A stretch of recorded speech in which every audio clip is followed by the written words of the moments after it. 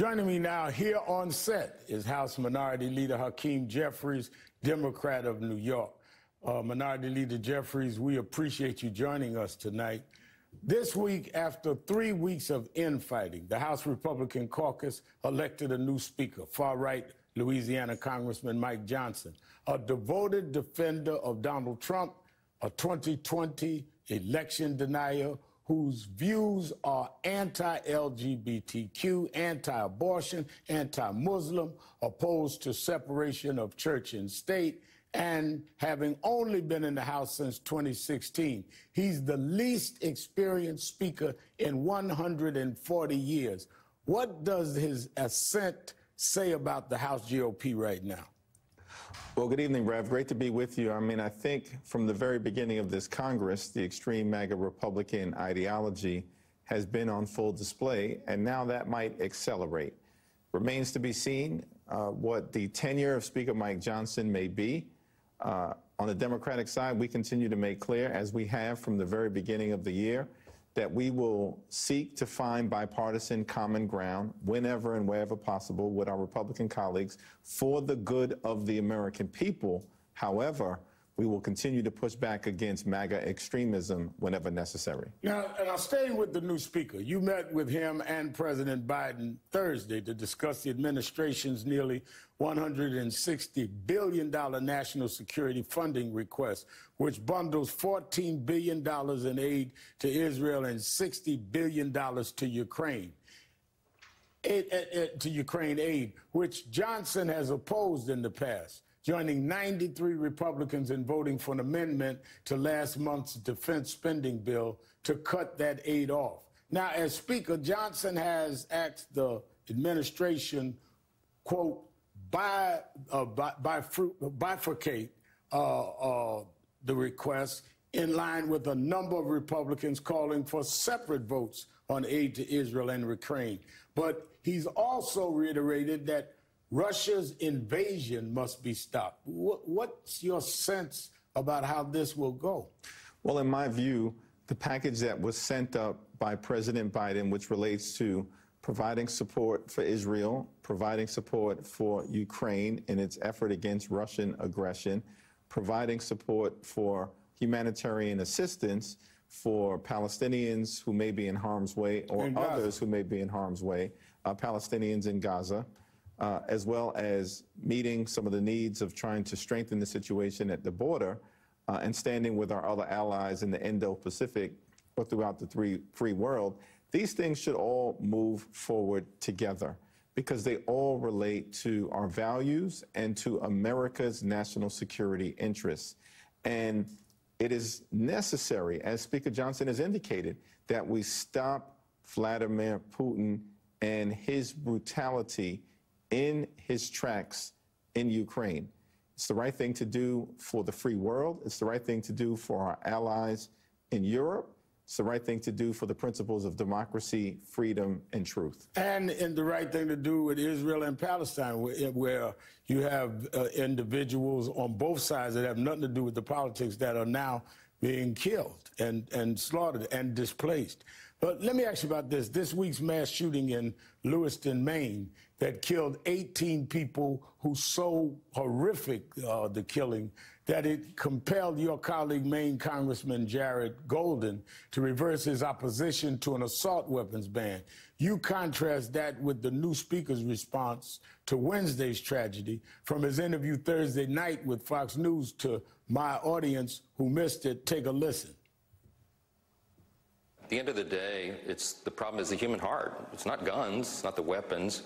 At the end of the day, we have to protect the right of the citizens to protect themselves, and that's the Second Amendment. And that's why our party stands so strongly for that. This is not the time to be talking about legislation. We're in the middle of that crisis right now.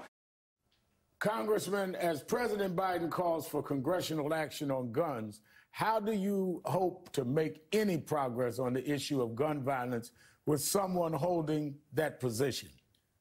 Well, Congressman Golden, first and foremost, is a good man. He's a patriot. He's a veteran. He served his country ably in uniform and is now serving the people of Maine.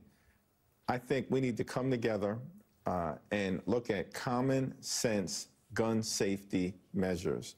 that are designed to address what has become a uniquely American challenge in terms of the gun violence epidemic and the carnage that continues to be inflicted on the American people. 18 innocent souls lost their lives in Maine. They were gunned down by a weapon of war. Weapons that were not used to hunt deers, that were used to hunt human beings. And that's a big challenge that we've got to confront. Switching gears, Congressman, you had two developments this week involving electoral maps, both with implications for 2024. In Georgia, a U.S. federal judge ordered that the state's Republican-drawn congressional and state legislative maps must be redrawn in the next 5 weeks, ruling that the maps diluted Georgia's black vote in violation of the Voting Rights Act. Then in North Carolina, where the Republican supermajority in the state legislature passed a congressional map that will likely flip at least 3 seats for the GOP, 10 out of 14 of the state's new districts now favoring Republicans. That map takes effect immediately. With 2024 just weeks away, what are your thoughts? Well, House Democrats, we're going to continue to make our case to the voters based on our track record of success. President Biden has done a tremendous job in leading. We've gotten big things done for the American people in terms of bringing jobs back home to the United States of America, clean water in every community, dropping the price of insulin to $35 per month.